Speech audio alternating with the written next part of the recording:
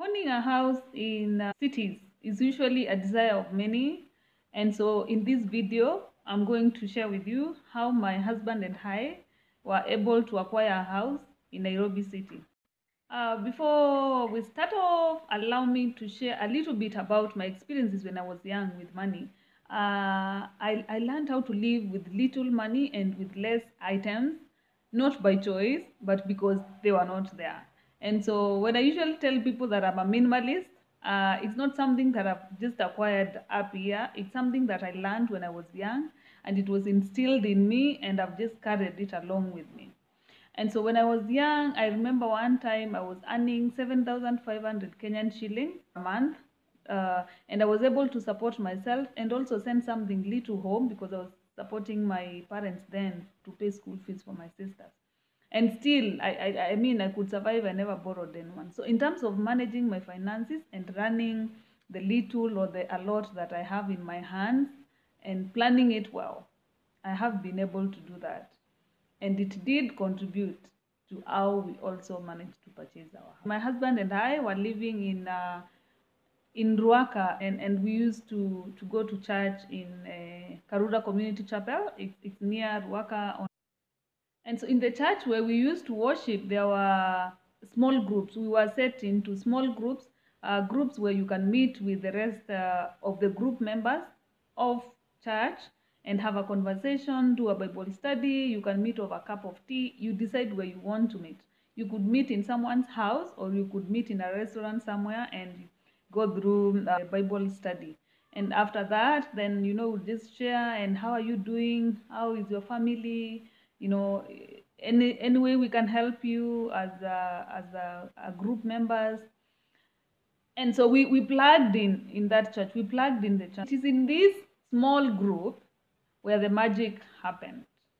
So it was after we've done the Bible study, and now we are just having a chat over a cup of tea. And I don't know how this discussion started, but I remember myself telling this particular member that, yes, even us, we have plans of purchasing a land in Thika Road and then perhaps building later. And so he went on like, how much were you planning to buy the land for? And I remember I said maybe the total cost for buying the land and building, we were budgeting for around 2 million, 3 million. And he just smiled. And that the 2 million or 3 million, I don't know where that rate came from, because we didn't even have such kind of money anywhere. And so it was just a random amount. And so he said, okay, let's talk after this. So we finished up our cup of tea, and then I told my husband, I talked to this guy, and he said, I told him about our plan, and he said we could meet after our small meeting. So we went to see this guy immediately. He was a very friendly guy, a rich, friendly guy. And so he said, oh yeah, you talked about this. There are these houses we are building in Kleleshwa, and if you can top up that money, if you can give me 4.5 million, and then you pay 2 million later in a short time, then you could get a house in Kleleshwa. From 2 million to 6.5 million. Okay, but then Kleleshwa was like, Kleleshwa, you were thinking of Thika Road, I don't know where, but then Kleleshwa. So he explained the process, what was required of us to start off the process. And when we went home, my husband was like, hey, where are we going to get that kind of money? I don't think that's something we really want to get into. And I'm like, you never know why this guy came our way. We just have to get this money and pay off. And so we brainstormed on where to get that money, because honestly, the kind of money we could get immediately, I remember we had saved in one of these housing financing circles, and the amount of money that was in there was 500,000. And then we had like a piece of land somewhere, we sold it, it brought 750,000 Kenyan shillings. So in total, the amount that we could collect from ourselves at that moment was around 1.5 million. And yet, this guy needed 6.5 million within a span of 6 months. And we had committed that we were going to do this. So it was tough. But then we brainstormed, and then decided that we were going to look out for people to ask for money.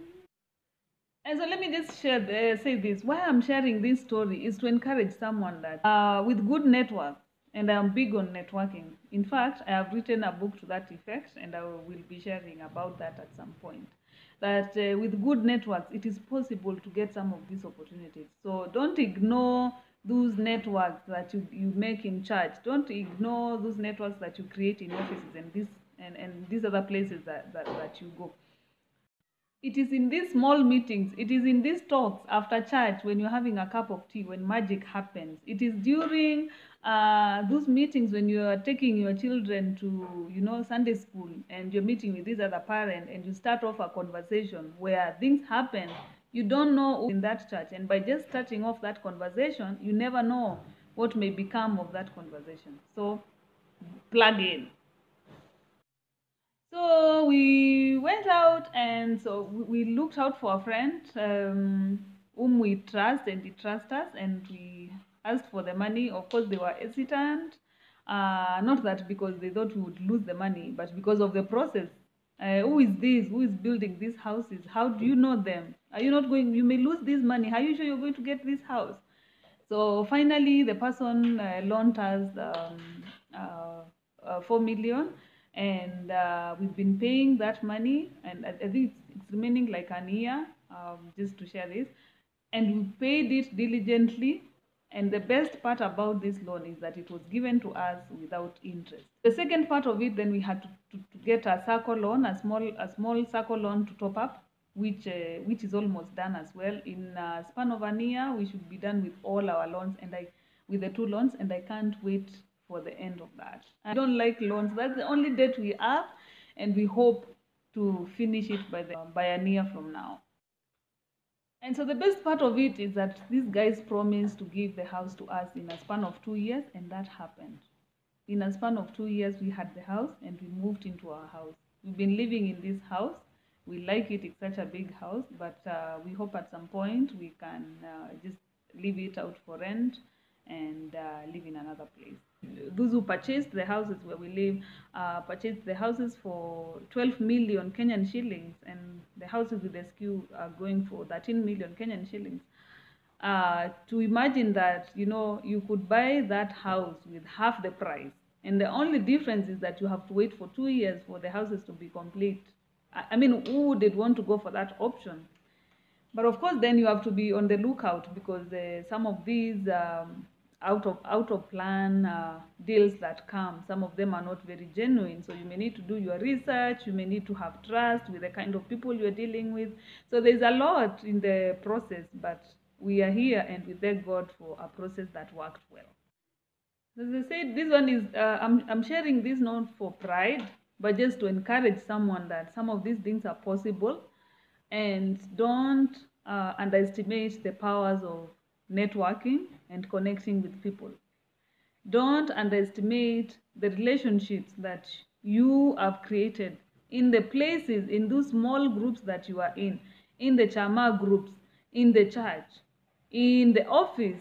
When you go out for a cup of tea with friends, what are you talking about? You may just hear your friend mention something that may benefit you. And again, who are your friends? And what kind of things do you discuss with your friends? How do you make the best use of your friendship? Because in a friendship, there's something that you're gaining from this other person, while this person, there's something they're gaining from you. Even if it's emotional support, that's something. It doesn't have to be financial, but there's something that you bring into a relationship, and there must be something that you get from that relationship. So if you like this kind of content, if you've enjoyed the video, please remember to like the video, give me a thumbs up, remember to subscribe, and also hit the notification button so that you can get more of this content when I develop it. Thank you, and bye.